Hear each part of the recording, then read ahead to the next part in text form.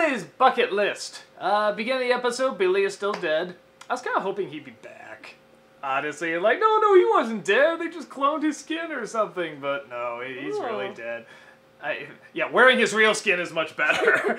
But I come across, at the beginning of a rap battle, the best rap battle ever, may I say. Good God. I don't know how anyone can keep up with those two. Quantum physics. Drop the mic. He comes across Canyon, who was Billy's ex-girlfriend, and she just feels bad that Billy's still gone, and Jake's clearly in denial, and so they decide, let's go to his crack. Let's go to his crack. And they go in there, and they find this... The crack is infested by fairies. Yes, infested by fairies. I like to point out, I remembered a character that you did, or at least a voice actor you did. Oh yeah. Yeah, that Mark Hamill not only did that King of the Fairies, but he was also the Fear that came out of... Fear Feaster. Yeah, the Fear Feaster came out of Finn's stomach, so I knew that, I got that right. I'm terrible with voices. Well, I'm terrible with names, so... Hello, Matthew Broderick, as Timon, or Pumbaa. Right. Remember, I'm terrible with that stuff. I fully about admit that. How can you forget it? That was beautiful. You're right. Forgetting that. We'll frame that moment. Yes. So they decide they find the bucket list, Billy's bucket list, and they decide to do all the things on there, which is like, one says till Finn that thing, and there's like ride motorcycle one last time, and they ride over this cliff, and it blows up, and it's awesome, and Canyon thinks it's cool, so she goes back home, and then the last thing is that he has to lie in the ocean in water. So of course Finn still lie in the ocean in water. It's been a long day, okay? Been a long day. I'm doing a lot before I go to the convention. Oh my God. Sometimes my backwards, I get my words, okay? Okay, understandable. So they go into the ocean and water, and... Well, I mean, I guess technically you could lie in the ocean, like, in a boat. There you go. Don't try to make sense of my ramblings. Sorry. You only get hurt. Well, people are going to yell at me anyway, so... You leave Jack alone!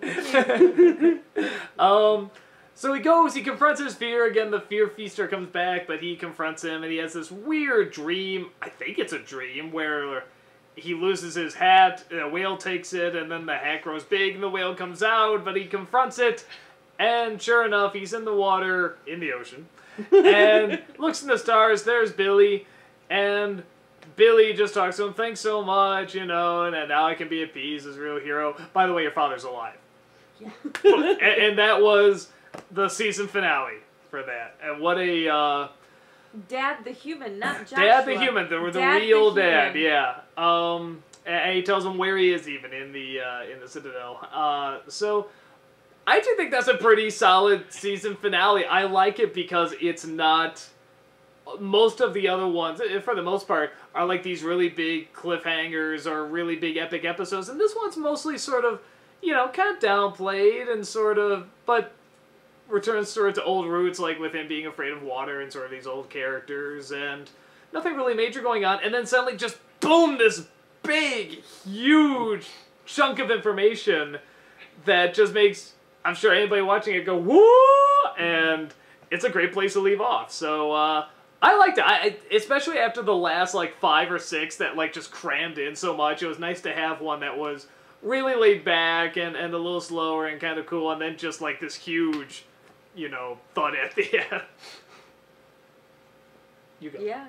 Yeah, I was one of those. I went, what? Yeah, their faces were priceless.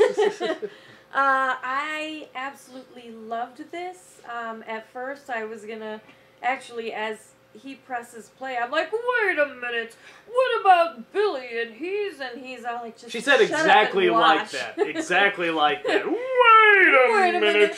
Don't forget the finger, and Jason was like, just shh, just watch. And I was like, but I'm gonna call this, but, Yeah, these people really like to, never mind. I know, I'm horrible, but I don't care. So,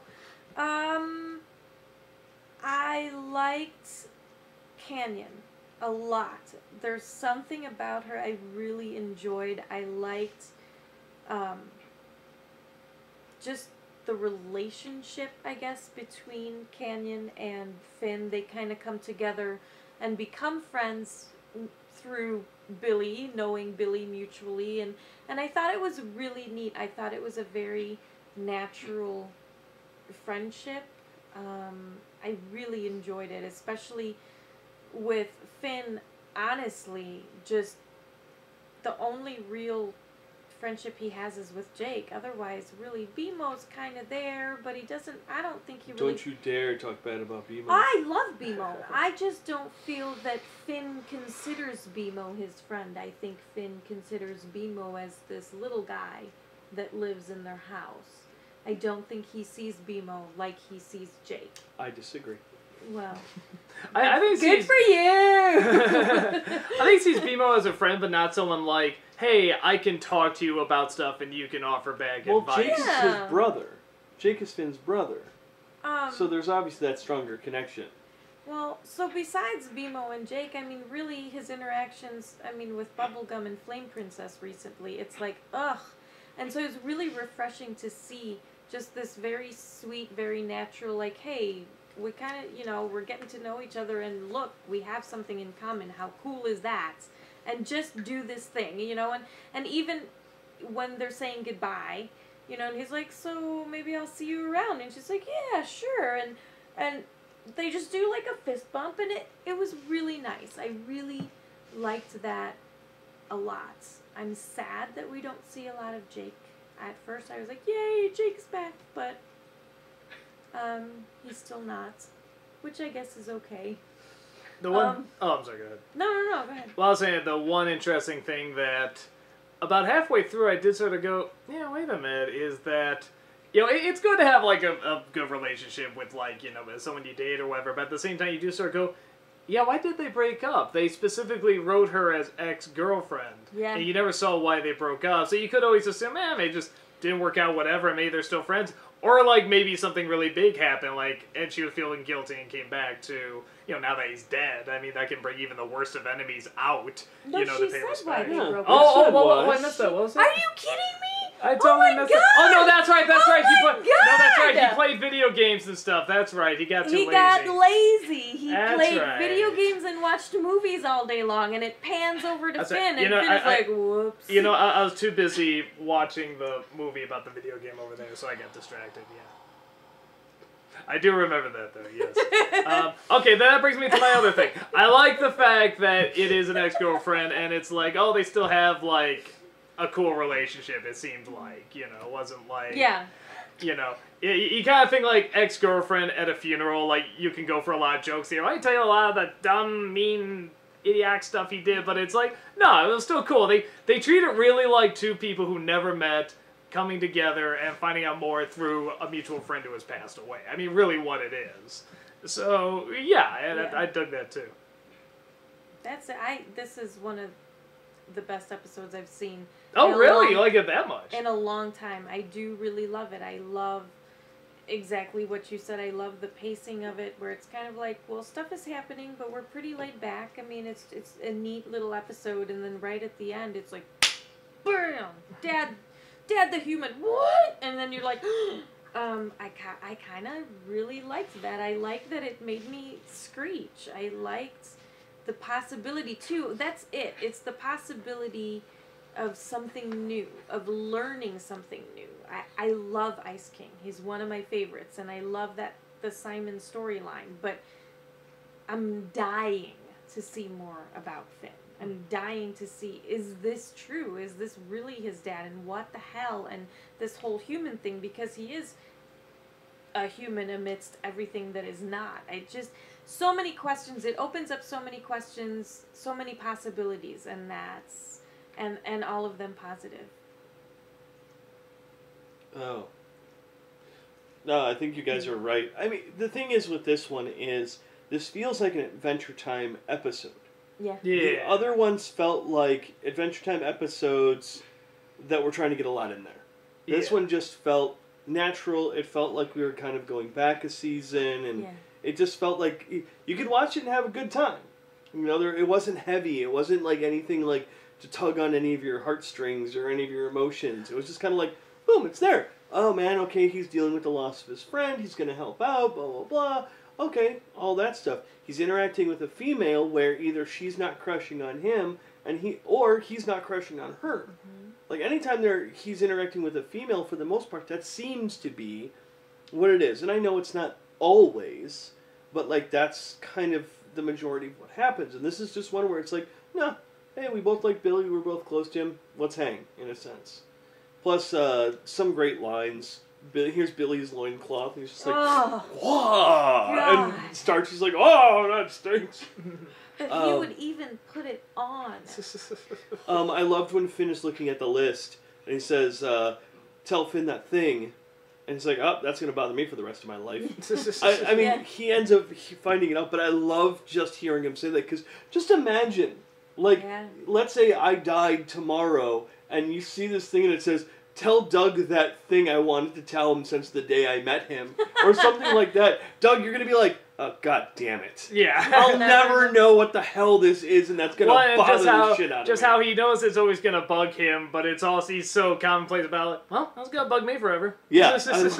I love, that's one of my favorite lines. That's pretty good. Yeah, I mean, it was a fun episode. I like to, again, it's closing more doors. There's no more Fear Feaster. Fear Feaster's gone. He killed the Fear Feaster. He conquered his fear of the ocean. It's. I think the team or whatever is trying to close a bunch of doors so they can open up new doors. I like the new doors. People seem to, it happens in all cartoons where you have this set of characters, and most people don't want that set of characters to change. You don't want any of them leaving in any way, shape, or form, and I think with Adventure Time, what I really like is they're not afraid to sit there and say, okay, you know what? Billy's dead. Billy's gone. I mean, they took him out, which I give them credit for. They seem to be saying, okay, Lemon Hope, we're kind of done with Lemon Hope. We're not going to be seeing him again. Like him or dislike him, I mean, give him... I'm surprised, that they're willing to go that far. A lot of cartoons, it'll be like, okay, here we are on the couch, this is us. Oh, look, here's our guest character for one episode. And then you never see that character ever again. Yeah. Adventure Time has a habit of bringing back characters that you expect to only be there for only that one episode. Like Root Beer Guy was in this episode. Granted, it was kind of in the background and everything, but he's still there. Like, they're consistently bringing back minor characters, which most cartoons don't do, or most shows don't even do. But at the same time, they're not afraid to sit there and go, okay, we had Lemon Hope, we've figured out what we're going to do with him, done, over with. I like that. I like that there's beginnings and closures in the show. Well, the fun thing, too, we were talking about these past few episodes where they're just trying to sort of close off these doors and X off these characters and stuff, and it's like, they've kind of done that before, but they haven't done so many in a row. I can think of maybe one time where I was saying, like, we're getting quite a few of these in a row. Can we get kind of a lighter one? And then they opened up again. But yeah, it's like these past few have not only been really heavy, but they've just been cramming so much. Yeah, it's kind of like these past 5 episodes have been like Transformers the animated movie. Like, nope, these characters are dead now. Now it's time for these new characters and new stories. Yeah. I love that movie. Favorite movie of all time. I can quote that, I can, from beginning to end, including all of the music. I can vouch for him, seriously. Actually, it does have a great soundtrack. Yeah. You got the touch! I love that soundtrack. Everything else is crap. But, and Orson Welles' last performance. There's a lot of funny things about that movie, actually. Yeah, no, I thought this was, like you said, it really felt like Adventure Time. And not to say, like, what am I watching? This isn't Adventure Time. It's like, yes, it is. I mean, but it's so much is crammed into it. It's like we're watching big events in Adventure Time, which is like, it's always fine. They've had big events, but suddenly to have, like, 5 in a row, it's like, you kind of missed the actual show for a bit. Yeah. You had 5 events, and then finally an episode. Yeah. So, I love events, like I said, but they are best spaced out. So, yeah, no, I definitely thought it was pretty solid. I thought it was a really good, season finale too, because that just leaves people just really wanting more, but still being satisfied with what a. Like, if you told me this was the season finale going in, I'd be watching this episode like, oh, it's fine, but it's a shame it's not like, I don't know, cliffhanger or whatever, and then just boom, right in your face, like, what? And then it's gone. Dude, I did actually say this was the season finale. No. But okay, if I was someone watching this okay, I was just saying live or whatever. Yeah, no, so I definitely liked it. I don't know why we're still talking when we could watch the next episode. To the next episode! Really? Yes. Not you. You're watching the V-Line. Are you going to be doing this, like, dumb Batman thing, really, with the whole to the next episode? That's what I'm expecting you to do. Well, like a logo comes out like, darling! Yeah, like, is that really what you're going to do? Well, if you I just insist. want to watch. I just want to watch. Then to the next episode!